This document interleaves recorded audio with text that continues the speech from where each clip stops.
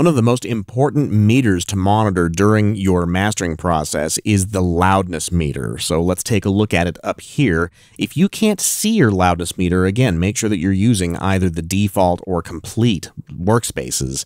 And then instead of using the level meter, which is a nice meter to show you the RMS and peak levels of the audio, I prefer to use the loudness meter, but we're going to configure the loudness meter so that we can use it a little bit more easily with the loudness standard of LUFS, or loudness units full scale. Let's go to Functions and go to Settings.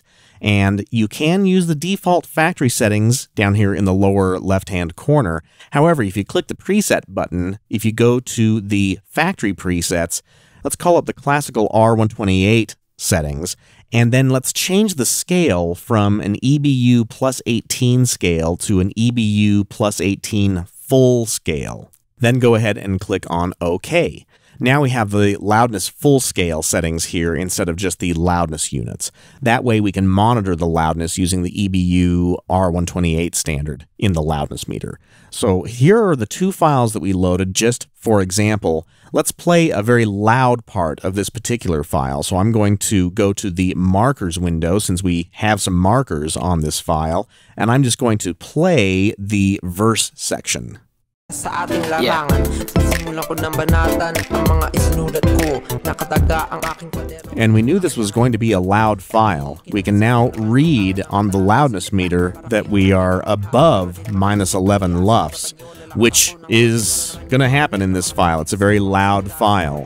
As you remember, when we did the global analysis, the average loudness for the entirety of the song is about -11 LUFS. Actually, it's exactly -11 LUFS. Sa inyo ang mga isinulat ko.